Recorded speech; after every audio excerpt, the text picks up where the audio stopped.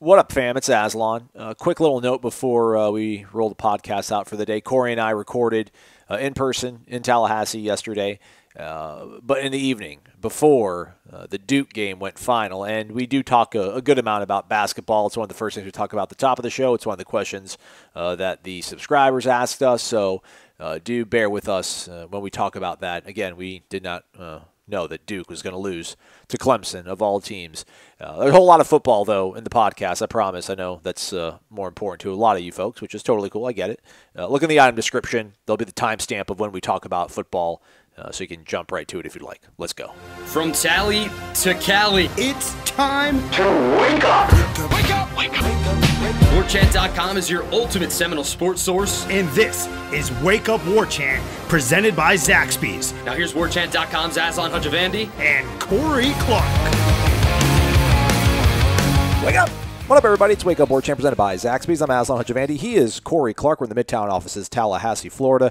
Warchant.com, the ultimate Seminole sports source. He's the lead writer, senior writer, lead columnist, senior columnist. Right, all that. All that. I'm director of digital media. Use the promo code Warchant30. Gets you 30 free days of access to Warchant.com. Phone lines back open. It's the offseason now. 850-792-5730.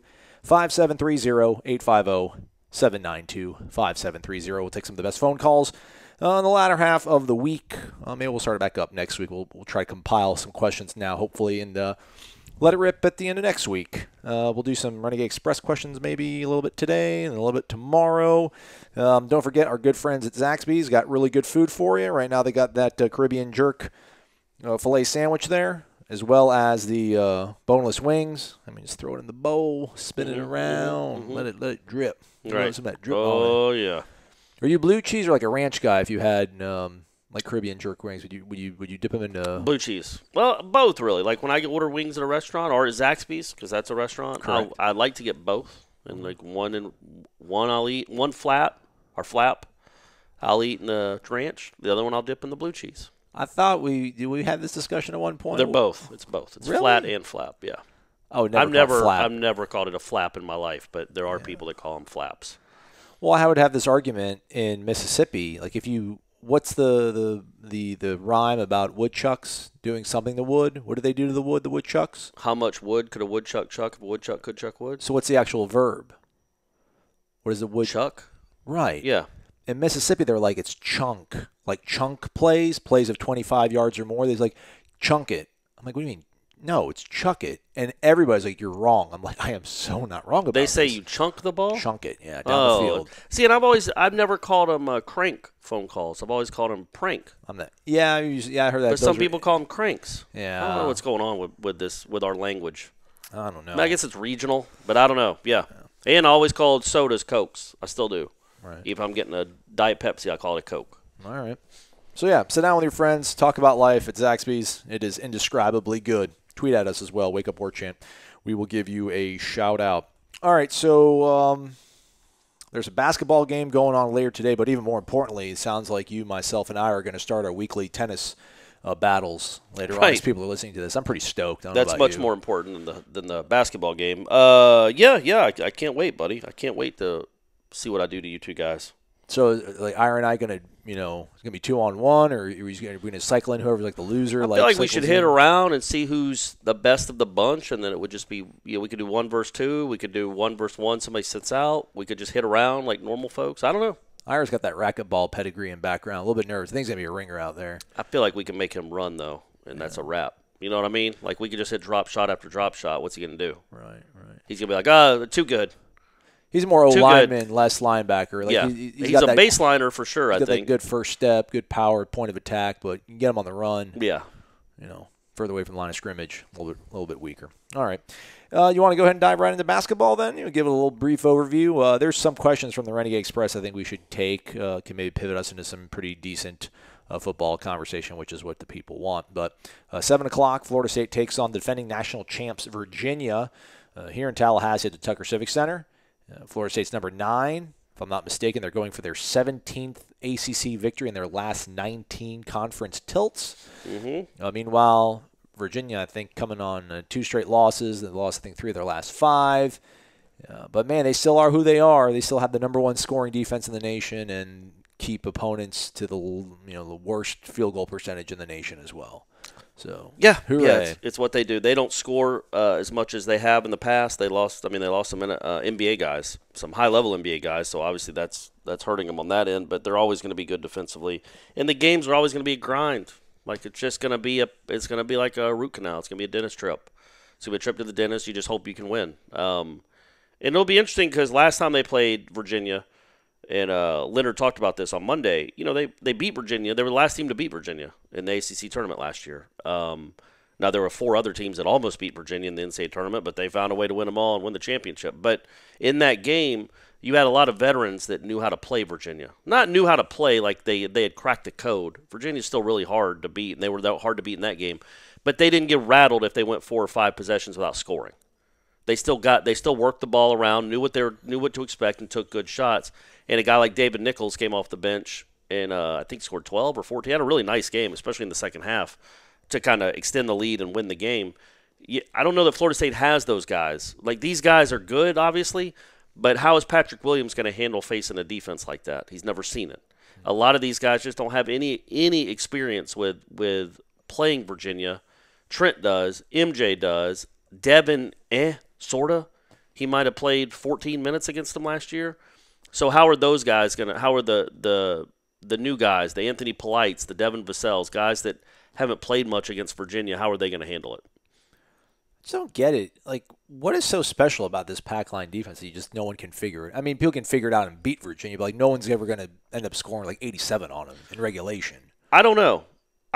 I think part of it, honestly, is the reputation precedes Virginia in some of these games, and they're thought of as such a good defensive team that maybe they grab and hold and turn a little bit and never get called for it. Like Florida State in that Wake Forest game the other night, I mean, they should have been up by 25 at the half if they either would have stopped fouling or stopped getting called for fouls. Virginia's never going to give up 22 free throws in a half, ever. They're just not – referees are just not going to call them for fouls, I think. But also, they're really good, and they teach it really well. And they kind of pack everything in. They make you take contested jumpers. That's what they want you to do.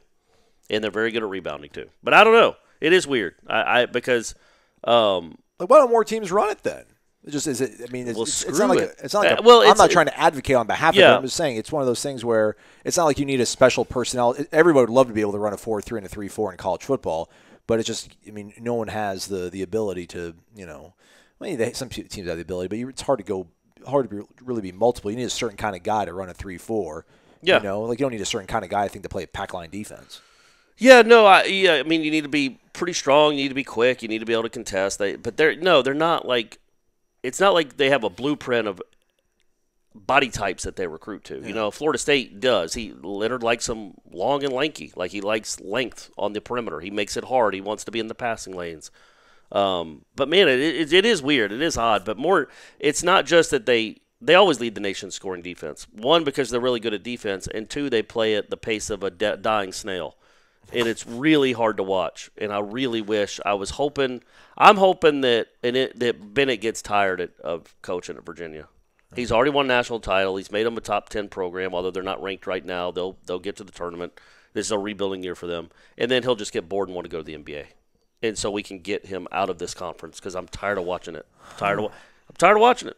I don't feel like the NBA is going to be welcoming that kind of style of play. You can't play it too slow in the NBA. You know what I mean? There's the shot clock. You got too many good athletes. But I wouldn't mind. Me personally, I'm a Hawks fan. I would love the Hawks to hire him because Trae Young. You're always going to be able to score with Trae Young and those guys. You just are. But their defense is horrific. They're never going to be able to win if they keep playing defense like that. So get a defensive whiz in there. Maybe he can turn them around. Just get him out of the ACC. Paul Johnson's gone. Now the last thing we got to get rid of is Tony Bennett in Virginia. And they're good. I mean, look, he's good. No, kudos to him. He's a great coach. It's a hard style to watch, in my opinion. So, like most things when it comes to basketball, just knock down your shots, right? Hey, that's all you got to do, kids. Just knock down your shots. Don't turn the ball over. Try to turn them over a little bit. Get out in transition. But, yeah, it's going to be like the first team to 46 is going to win this game. And I know they've lost 2 in a row, which I don't think is good for Florida State. Yeah. I think that this is a proud program. They're not used to losing 2 in a row, much less 3 in a row. They're going to play harder than they have all season. because they don't like being doubted. They don't like being out of the rankings. They got something to prove. So it's going to be a real challenge for Florida State to answer that, to respond. And, make your shots. Get to the free throw line if you can and get out in transition. All right. I know we're a day late. Do you have any thoughts about the national championship game? I mean, I know it's not Florida State-centric in his Wake Up Warchant. Big basketball game. We'll be there. We'll have post-game coverage and all that sort of stuff. It was an entertaining game. I thought if Lawrence had played well, I don't think he played well at all. I was really disappointed in the way he played. And he's obviously a very good player, but he missed a lot of throws that he normally makes and needs to make. But if Clemson would have scored 42, I think LSU would have scored 55. If Clemson had scored 50, I think LSU would have scored 64. You know what I mean? It just felt like it was that game. I think the score was indicative of probably the difference in the two teams, and I think Clemson's very good. But that offense that LSU has, I don't know that I've ever seen anything like it. 2013 FSU is the closest I've seen. And the difference to me between the two offenses is that 2013 FSU they played at a slow pace and still scored all those points. Like, it was just a marvel how efficient that 2013 Florida State offense was, but it didn't play the defensive talent that this team did all year. No. Like, they put up 40, 38 on Georgia. Georgia's had a great defense. Florida had a good defense, and they ripped through Florida. They ripped through Brent Venables. I don't know that I've ever seen an offense quite like that. I'm certainly not going to sit here and say, I know people, it's always the recency bias. We always want to crown somebody as the best of all time. I certainly didn't watch LA, and I watched a lot of their games this year. I don't think I ever watched them and go, man, this might be the best team of all time. Yeah. It could be the best offense of all time. Just results, and then that kid, he threw 60 touchdown passes. Like, in the SEC against real teams. And he completed like 76% of his passes. And it wasn't like he was dinking and dunking. Yeah. I mean, he was throwing deep the whole time. In that game, he made a couple throws where you're like, man, I'm sorry. Is it A.J. Terrell, the cornerback from Clemson?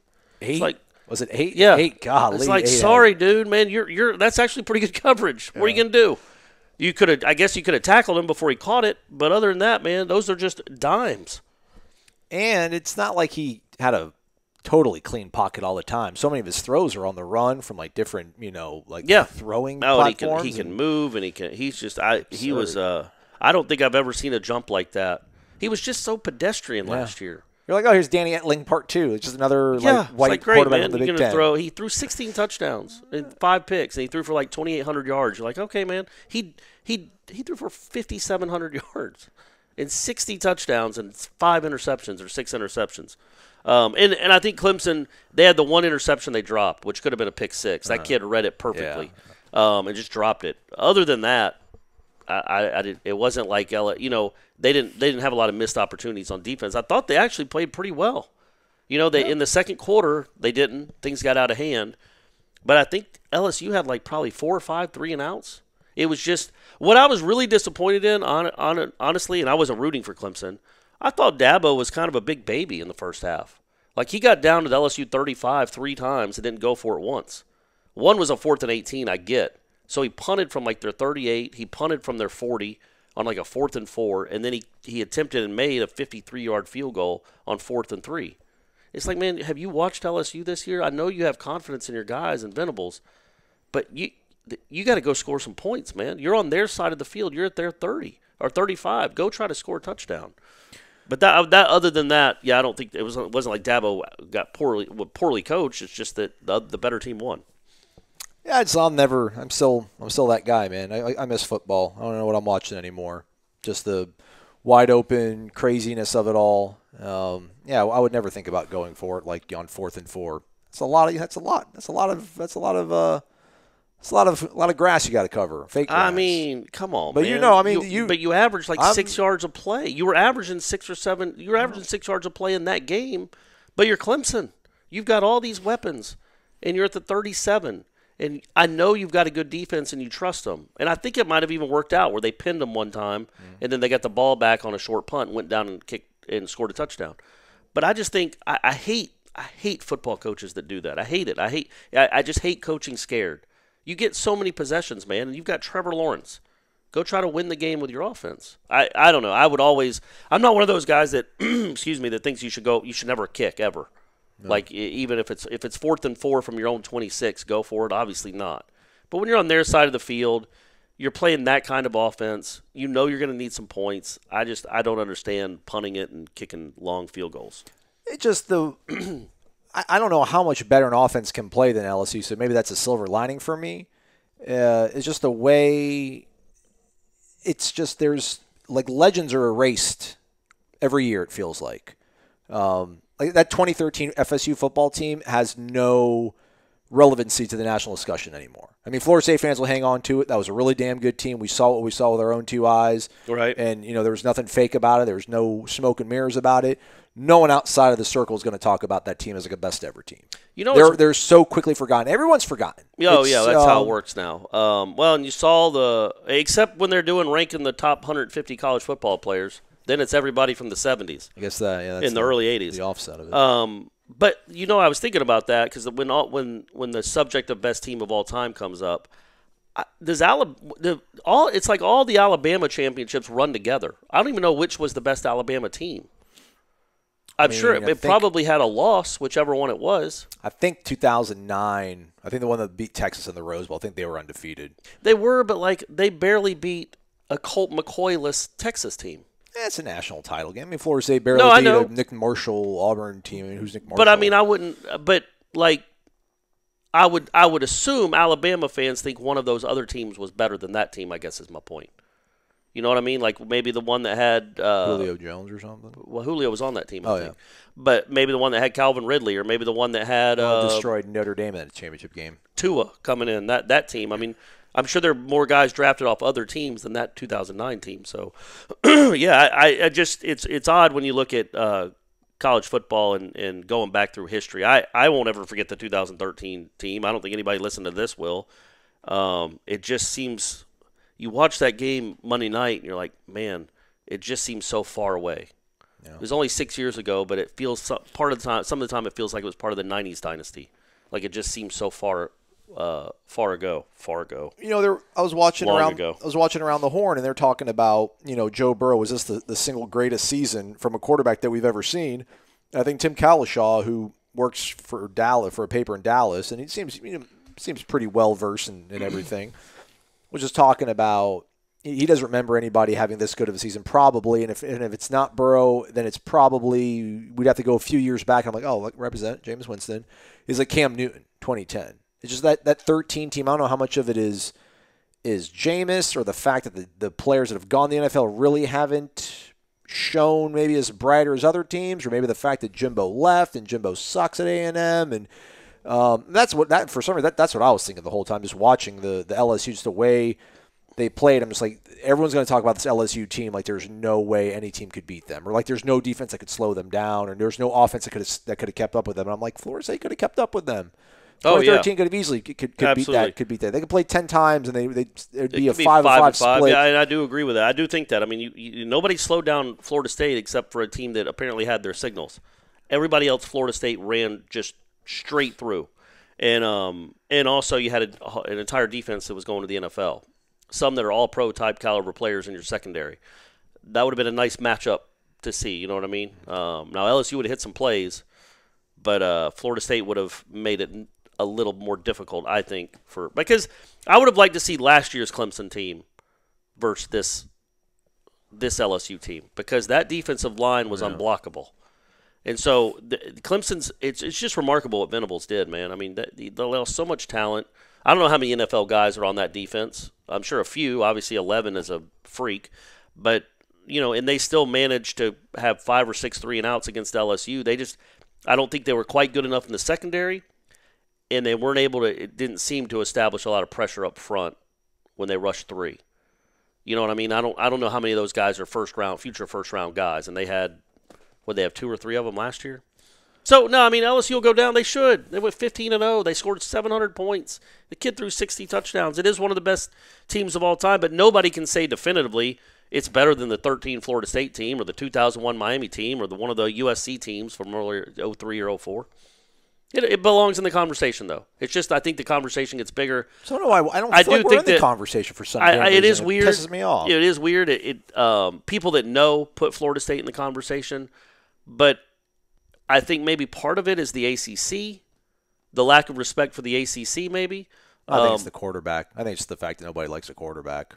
And I think if the quarterback was doing really good in the NFL, I think would also help for some. I mean, as stupid as that sounds, if Are you kidding? He just threw for 5,000 yards, buddy. He threw for 33 touchdowns. What are you talking about? What do you mean he's not doing well in the NFL? You're right. What are you talking about? 33. What else he got to do? Like if he made the playoffs twice or so and won a playoff game by now, I think people start talking about that team more. I think it would bring more notoriety to that team. But whatever, that's the past. But you talk about watching the game just makes you feel like how far away that was. And I don't know if you're talking about just time-wise or just in terms of what everything. This program has to do. Yeah. Who could have watched that game the other night that wasn't in the playoff this year and think, we're good. This off season we're going to get bigger and stronger, and we can beat one of those teams. Maybe Alabama, but that was elite level stuff. Yeah. Those were two just great programs. It'll be interesting though with LSU. We talked about this on headlines. Like, they were talking last night. I think Herb Street even said it. I was at an establishment watching the game, and Herb Street, and they had the volume on. Herb Street said something about there's no reason not to think that LSU can't be right back here next year.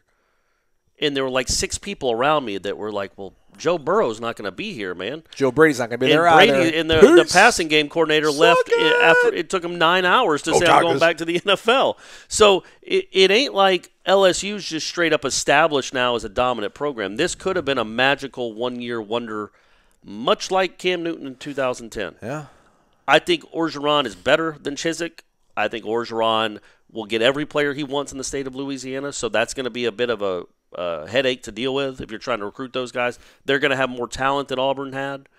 When Chizik, I think it was only 2 years later Chizik got fired, right? 2 or 3? He got fired after 12. Malzahn was 13. So, he 11-12, and he's done. He just won a national championship. Went 3-9 and 12. Yeah, right. It just fell off a cliff. Yeah. I don't see that happening at LSU. They're going to have too much talent.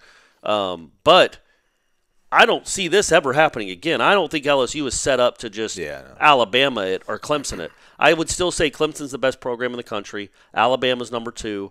LSU's, I don't know, in the top 10 somewhere, interchangeable with other teams. Wow. They just happen to have a magical run with an incredible quarterback. But that's not sustainable because he's bouncing. And the guy that was apparently the savant that turned the offense around is going to be in the NFC South now. But he wasn't calling the plays. Steve Ensminger was calling the plays. Sure. The guy that was, every time they showed him in the booth, he was dipping. He was the guy. That's the genius behind it all, is Redman. Tobacco, obviously. So when you look at LSU and you look at, Florida, I think Florida State back when they had Jameis obviously was a little more sustainable because he returned for another year. But I think it could be similar to that. Like I think LSU is in the Florida State category of 5 or 6 years ago. Very good program. They got a transcendent dude to come lead the show and became an unbeatable team, but not an unbeatable program. It was a very good program. It never was a great program. It never got to those heights, the sustained heights of Clemson and Alabama, although we thought it was going to. It kind of was. It was hovering at pretty good, went to good, great, then back to pretty good for a couple years. Now it's back where I don't even know what you'd call this, but average. It went from great to good to but average.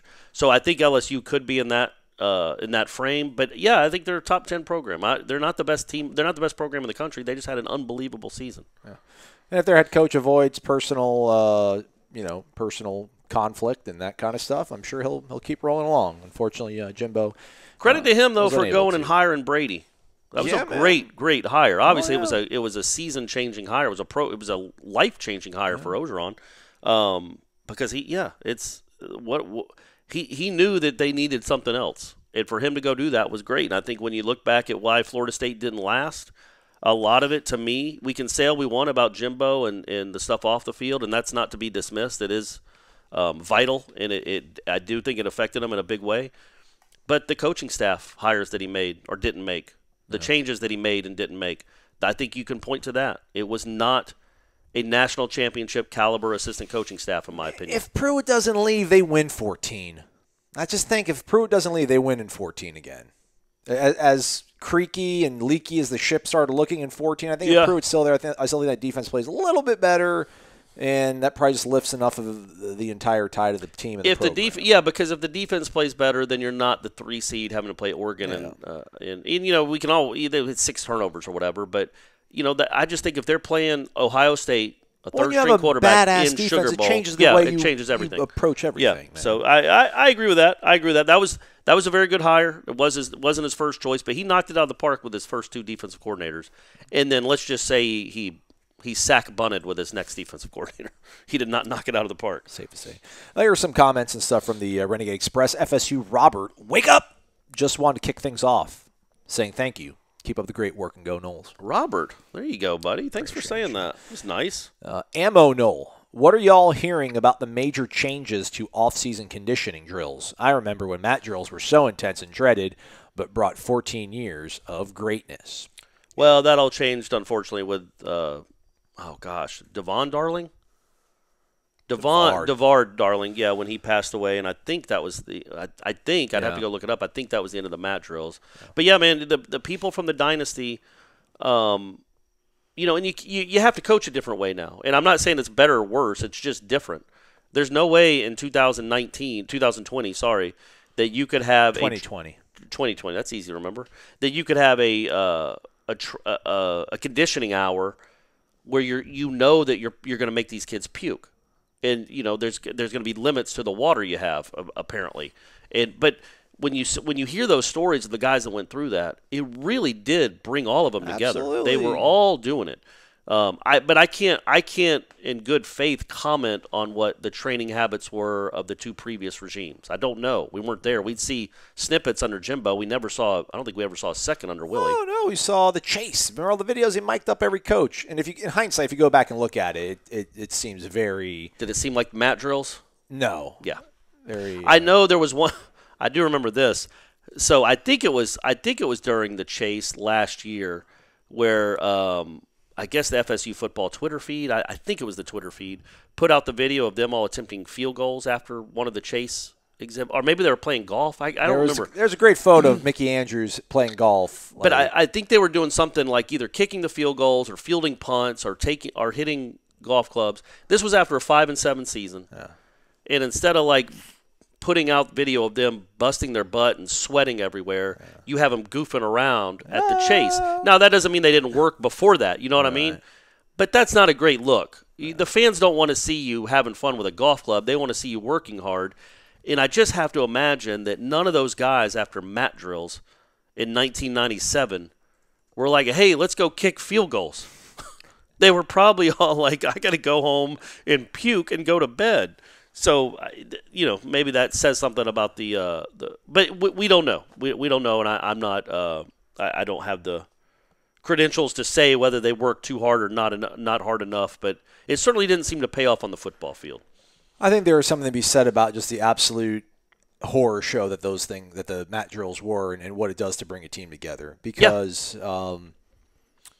Yeah, I mean, when you're put through that kind of meat grinder stuff together, you really do become close. And you can try to do all the barbecue, come to my house, we're going to have dinner for everybody in the position group kind of stuff. And that's cool, and I do think that's a good thing to do. But, man, when you struggle together, it's like your best friends probably from college are the ones that you got into absolute crazy sort of situations with, just like brawls in South Bend. Stuff like that. Or just that's a connection you'll always have. Up till 3 a.m. and you got to get somebody home and there's a final exam. Well, and you hear the things about, and either one of us have never been in combat and hopefully never will, and I would never, ever, ever compare literally A to A, apples to apples, mat drills in combat. Well, basic training at least, though. Basic training, you're right. That's where I was going. Basic training is a lot like mat drills in that sense, where you're trying to build morale because you got to go out. You're going out and fighting for real. This isn't Kellen Winslow. I'm a soldier. Right. This isn't. These are real soldiers that are trying to defend us.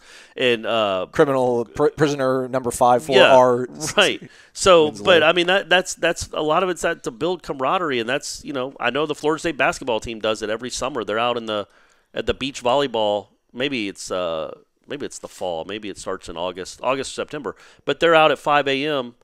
in the sand pits of the beach volleyball team doing their conditioning. And it brings you together. You're going through it. And I assume though, I'm not going to sit here and say that they weren't busting it. I mean, they had to have been busting it the last 2 years.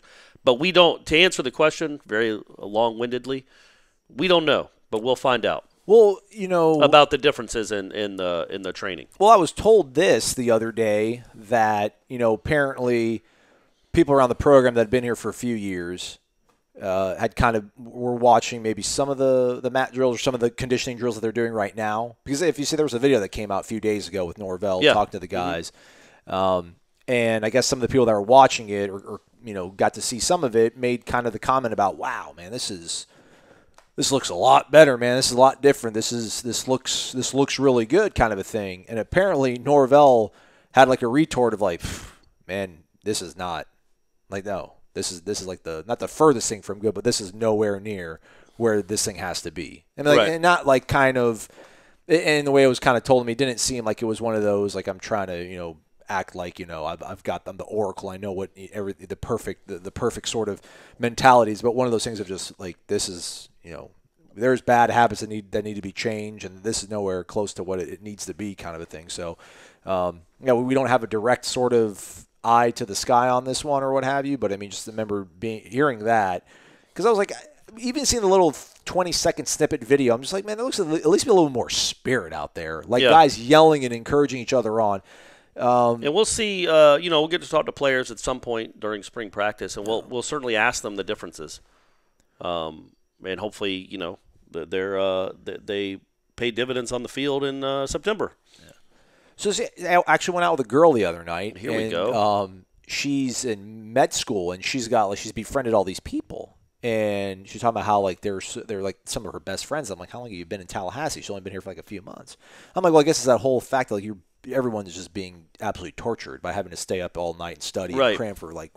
And I'm just like, yeah, that's how it happens with like football teams, right? Like you're in the crap together. That's why you all come together like that. It's kind of like you having to sit on a couch with me for like an hour every single day. People have no idea what this is like.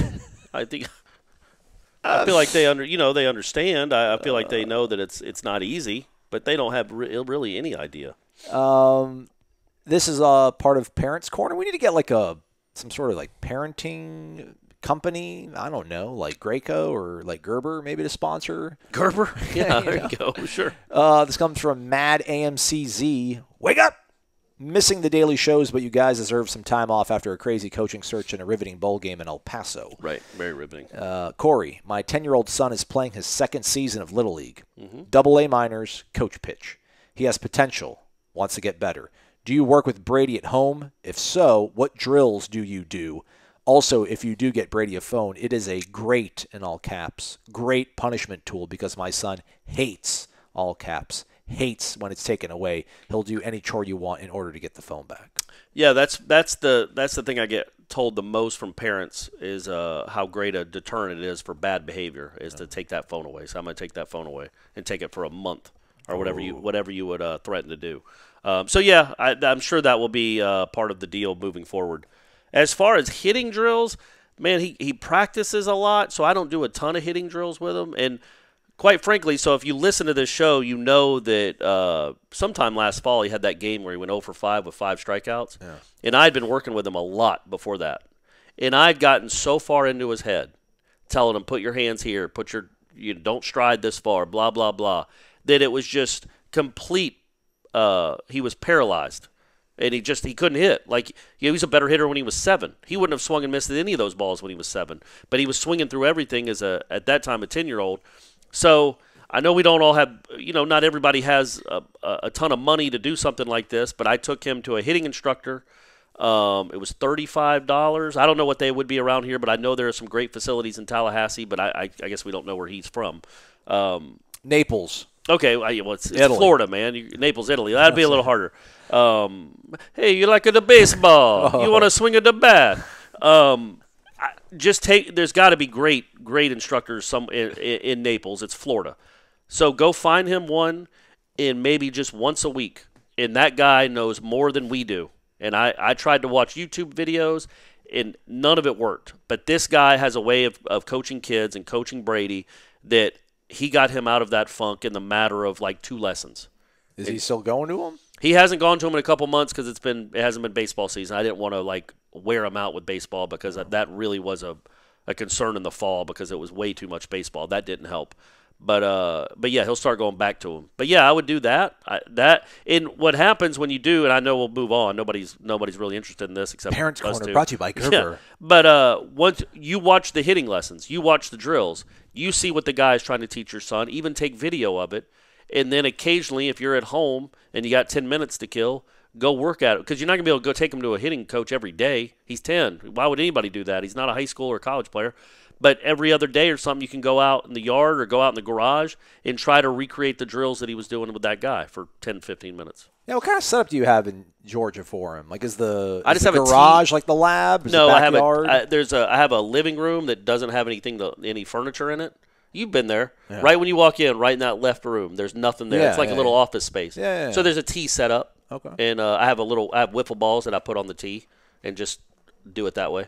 Because he's hitting the wiffle ball into the wall, and I don't care. It's not going to do too much damage. Yeah, but we can't practice with a wiffle ball. It's like practicing with a Nerf football. No, man. and then he has so many practices, man, that it was pointless to do too much. Maxwell Gibbs from New York City, New York. Hello, gents. What do you believe the keys will be to Coach Ham and the basketball team winning the ACC regular season title for the first time ever? Make your shots. There you go. Make your shots. Be able to withstand what's having the target on your back. Florida State's, they've been a very good program. Really, they've been a decent to good program since Leonard got here. The last 4 years, they've been very good. Top 10, top 15-ish. There aren't many other top 10, top 15-ish teams in this conference right now. There's like two. It's Duke and Louisville. So all these teams are going to be trying to get into the tournament. And to get in the tournament, beating Florida State would be a huge win on their resume. Huge. Like they're playing for their post, especially when you get to February. These teams will be playing. A lot of them will be playing for their postseason lives, knowing that a win against you could be what gets them into the tournament. You've got to be able to handle that and play hard and answer that. I think that's a big key is being able to respond to that kind of pressure that comes from other teams playing is treating you like a Duke or a Carolina. Also, you're going to have to probably beat Duke at Duke, and that's going to be really hard. Yeah. Hopefully North Carolina's still struggling when you play them, too. Yeah, that's coming up in a couple weeks, right? Yeah, they're coming here, though. Yeah, and North Carolina looks awful. They just had their streak broken with Clemson. For 59. Roy Williams talking about like he should be fired. And yeah, it's like, you can tell I failed my team. You can tell he's not. He's number one. He's not used to handling. He's not used to losing like this. But he's also not used to not having 4 of the top 9 players in the conference. He doesn't have that right now. His best player, his lottery pick, hasn't played in a month. And he hasn't really – they have not responded to that well. But Cole Anthony. When Cole Anthony comes back, if he comes back, they could still be a tournament team. He's really good, really, really good. He could change almost everything. Well, so I think they've got, 3 guys are probably going – and I almost feel this is kind of a little bit reckless to maybe throw MJ into the mix there. Did you see that? Florida State, they just showed on – as we're talking, they had a graphic about the best team – the teams with the best records against top 25 teams this season. Baylor's 5-0, and Florida State and Duke are tied for second at 3-0. Nice. Yep. It's crazy. I was looking. Yeah, Baylor's like San Diego State's in the top 5, I think, or at least. Yeah, Baylor and top 10 maybe. Yeah. Dude, man, it's a crazy. Florida State's a 55-1. There's the odds for Florida State to win a national championship is 55-1. So what I let did. Somebody ride on that. What I did was Pearl Jam tickets were. Pearl Jam tour was just announced yesterday. I'll let this secret out of the bag because I already told her about it. My idea, Stephanie's birthday was in November. I came up with an awesome idea for it. Did I tell you? I remember there was some. So my idea was to take her to a Pearl Jam concert at Wrigley Field in Chicago. Oh, that was my idea because there were all these rumors that Pearl Jam was going to be going on tour in 2020, but it wasn't official, not a U.S. tour. So I couldn't tell her, hey, we're doing this.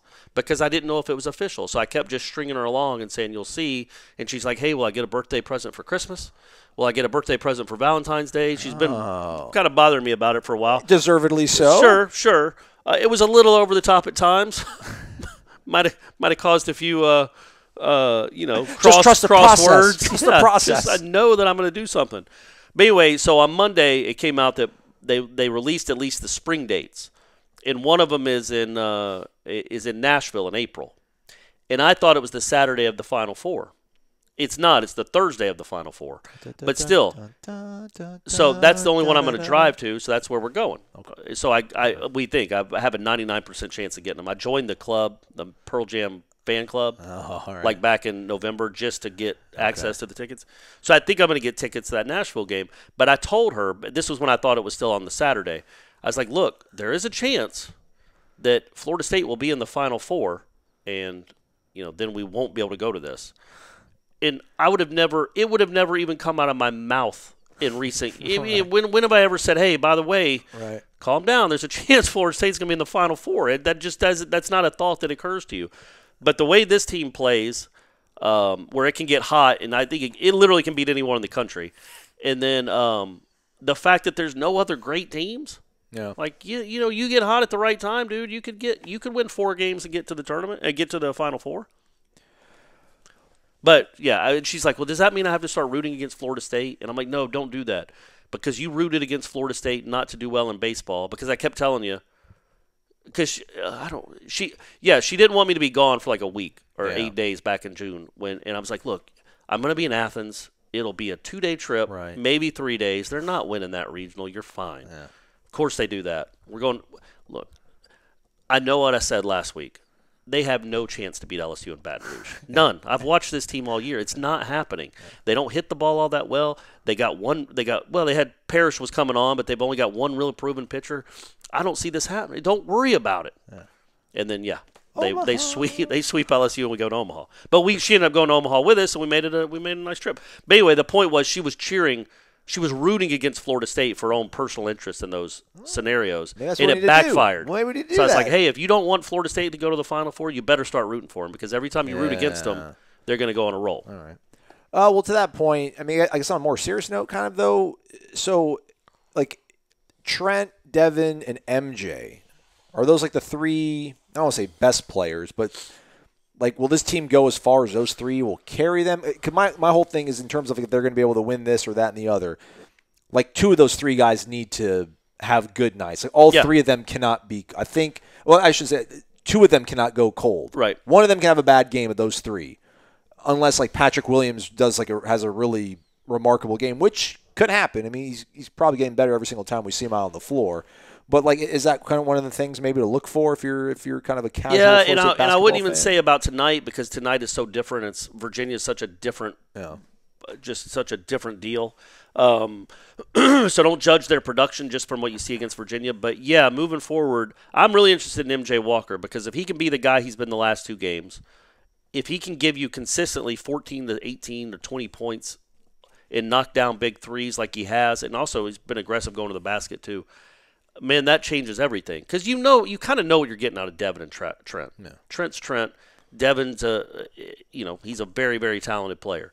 But if MJ plays at this level or close to this level, he's going to have some up and downs. It's just life. But if he can find some consistency with this kind of effort and production, well, you've got the best backcourt in the ACC. And in my thinking, probably one of the best in the country, with those 3 guys, because of what they do on both ends. None of them are. I think Devin has a chance to be probably a pretty good chance to be a first-round pick. The other 2 don't. They might find a way into the league. Devin will definitely be in the league, but they're not like McDonald's All-American superstar talents coming out of high school. I know MJ was, but they're not the guys where you like. They're not Zion and R.J. Barrett. Yeah. They're not gonna combine for. They're not going to all average 20 points a game.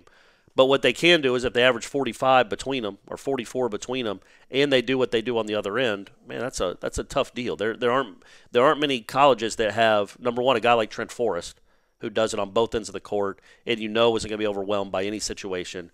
And then Vassell is just a freak, man. Yeah. He leads the team in block shots. He's a guard. He leads the team in block shots and steals and points. Like, that's incredible. And then MJ has had probably his 2 best games of the year, the last 2 games. So if he can build on that, now you're looking at 3. You're looking at 2 for sure with Vassell and Trent. You're looking at 2 all-conference caliber type players. And MJ is a guy that could go for 20 on a given night. The problem with MJ is he can't go 0 for 9 another night. He's got to find that consistency. What's been kind of what was his deal last year, he had a couple games at Miami where he hit a bunch of threes. He had some really nice games and some nice moments. Louisville, I think last year at home, he had a really nice game. But then there are other moments where he'll go 1 for 7 and just not be a factor offensively. You can't have that. Well, last year they could withstand that because they had so many other weapons. This year they can't. Well, like to my point then, so like if Trent and Devin, I mean, can Trent and Devin do enough to pick up the slack of MJ? Yeah, I think so against most ACC teams, but not all of them. But if you're going to make we're talking about the Final Four and making a run and having a special season. All 3 of them need to be. If those 3 guys get going, man, that's just tough, man. Devin can really shoot and can score and can get deflections and steals. Trent just does everything. Got to get to the cup. And MJ can really shoot. When MJ's shooting, man, he's a very good college basketball player. Are they going to keep bringing him off the bench? Is he kind of like? No, he started. He'll start from here on out. But it was nice when he did come off the bench for that one game. It's kind of like Kevin Gelly almost, bring your. But no, they do that with Patrick Williams. Yeah. I'm telling you, folks. I'm just going to say this. I don't know how likely it is, and I know it's not a basketball-centric show, but if they can do whatever it takes. And I know it sounds odd because I think Patrick Williams is averaging like 8.5 points per game. But he's an NBA prospect, and he's showing up on my mock draft list because he's incredible talent. I wouldn't draft him at all if I was in a top 15 or 20 because I don't know how – only because he hasn't proven it yet. I would want to see him as a sophomore where he gets more minutes and it's production. January. Let's see what he does in the next – Exactly right. But there's a chance these could be the last 3 months you have Patrick Williams and Devin Vassell. And it's definitely the last 3 months you have Trent Forrest. But if they can get Vassell and Patrick Williams, who I think has just turned 18, he's a young kid.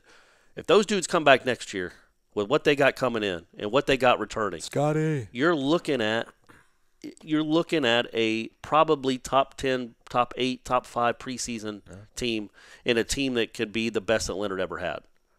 And if we want to start a GoFundMe, I never advocate cheating or paying kids under the table.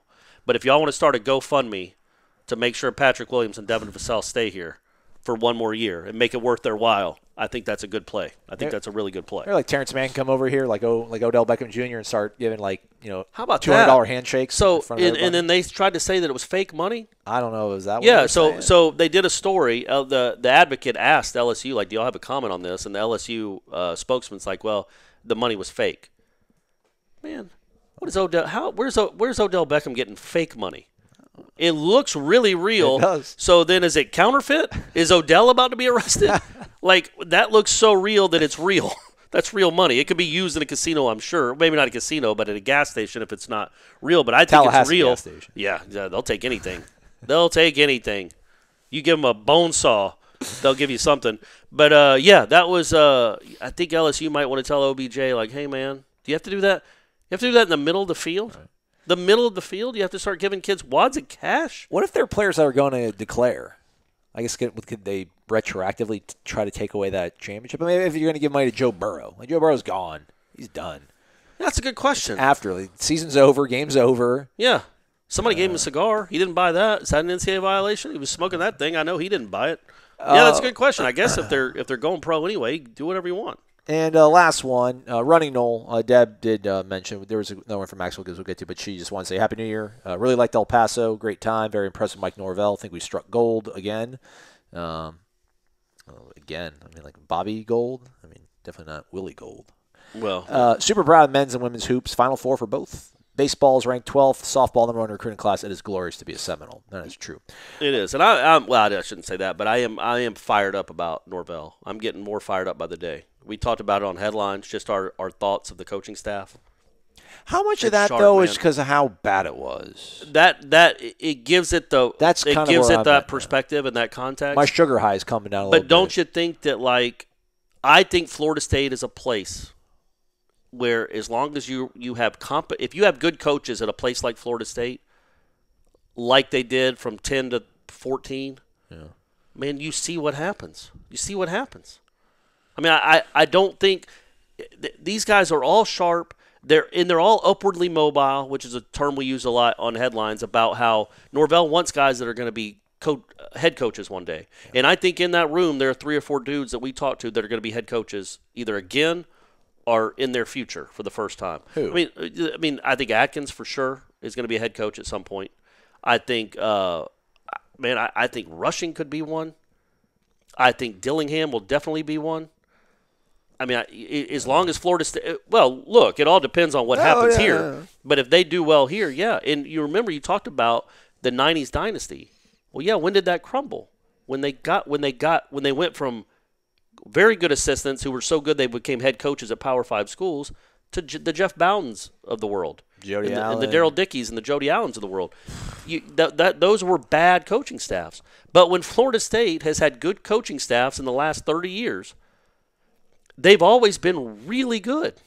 And I think this coaching staff is really good. And I think they know what they're doing. I think everything about this coaching staff has me fired up. I don't think they're going to go into games and get completely out-coached. And that wasn't just a Willie Taggart thing. There was a lot of times where Charles Kelly was completely out-coached. So that becomes a Jimbo Fisher thing. And there were a lot of times where Jimbo Fisher had no real game plan. Even in 17, I know he had a freshman quarterback, but you're scoring 17 against Duke. You're scoring 20 against Wake. He couldn't figure it out either. I think you have the best coaching staff you've had in a long time. I'm fired up about it, man. I'm fired up. Well, so Maxwell said, for laughs, what do you find more funny? Or funnier? He said more funnier. Oh, well, best of both worlds. Split the difference. The lack of discipline and party culture that is being reported at Miami under Manny Diaz, appearing to make him appear to be the next Willie Taggart, or the fact that Willie's recruitment pitch at FAU is that he did not have the tools and infrastructure to be successful at FSU, and that FAU has those resources in place. I can't confirm that. Yeah, I don't know if Willie would ever say that kind of. I mean, I'm sure he's getting it from somewhere, but I don't know where, so I'd feel uncomfortable commenting on that necessarily. Because I never heard firsthand that Willie was doing that. As far as the party culture at Miami, man, it doesn't matter. They're never going to be back. They could hire Nick Saban. That's not true. If they hired Nick Saban, they would be back pretty quickly. But other than that, they're not going to be back. Got no reason to worry about those guys down there. The U is back. I did see he was on a radio show. Willie was in a radio show down in Boca Raton, and they asked him about, like, so how does this whole buyout thing work? Like, you get like a big chunk, you get like payments. And there was like a 4 or 5 page thread on the tribal council that was just like merciless. And like, hearing him, chuckle about it, really grinds my gears. And I listened to it. And I'm a big guy on tone. Like, I listen to people's tone. Right. I think I can tell if people, and it was the most like innocuous thing. He was just like, I'm getting it. Like, next question kind of thing. Yeah. It wasn't like he was like, haha, yeah, like, I'm getting my money. Like, yeah, I walk out to the mailbox on the 1st and the 15th and laugh the entire way back up the driveway. And it was cha-ching, cha-ching, cha-ching. Yeah, he wasn't doing that. Yeah, if he doesn't get all of it, he'll get most of it, because that's how it works. He's handling it well, I feel like. And he's taking a whole bunch of guys away from us. DeMarcus Adams, Malcolm Lamar going to FAU. Yeah, man, guys that couldn't play here, they can go roll down to Boca Raton, maybe get some playing time there. And then last thing, somebody did tweet at me, or actually it was a direct message, James Brinkley. Hi, I'm an everyday listener to the Wake Up Warchant podcast, not a subscriber yet, which I probably shouldn't take your question. You need to change that, James. Well, I think he's a military man, looks like. His bio says U.S. Navy chief, and he's actually dressed up in that. So, well, never mind, James. Maybe we could comp him.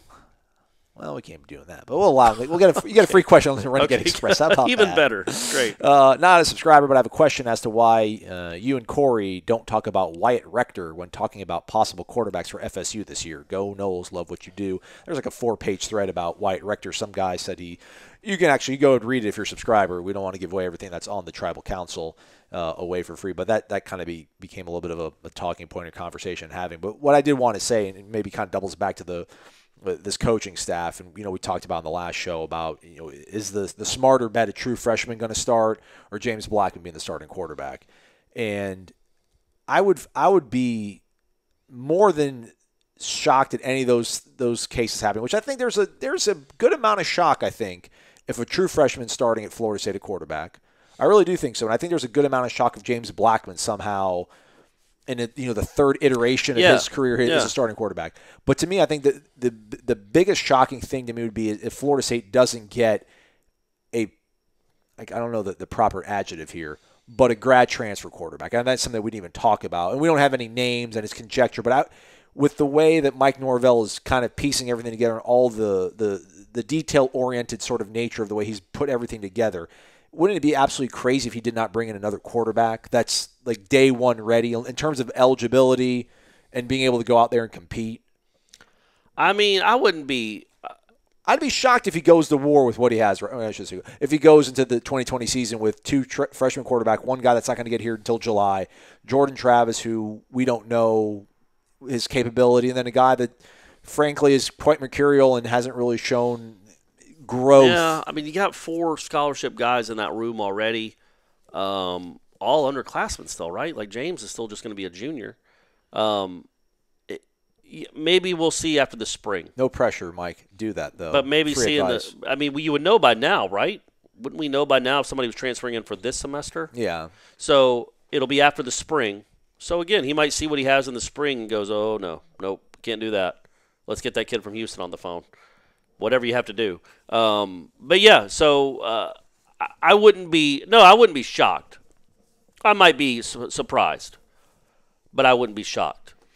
But I just don't. I mean, who out there? Well, just they needed a running back. They got the kid from A&M. Yeah. They need an offensive lineman. They got the kid from FIU. They needed help at linebacker. They got the kid from Purdue. Why don't they go get that kid from Clemson? Go get Fominchan? Is that his name? Yeah. So, but remember, they got the number 1 quarterback in the country coming in to replace Trevor Lawrence. That guy's in the middle doing. Why didn't he just? He's got a leg up. He's been there for a year. He's got a leg up on him. Well, yeah. Wasn't he a 5-star kid too? Yeah, I think so. What are they? How are they doing this?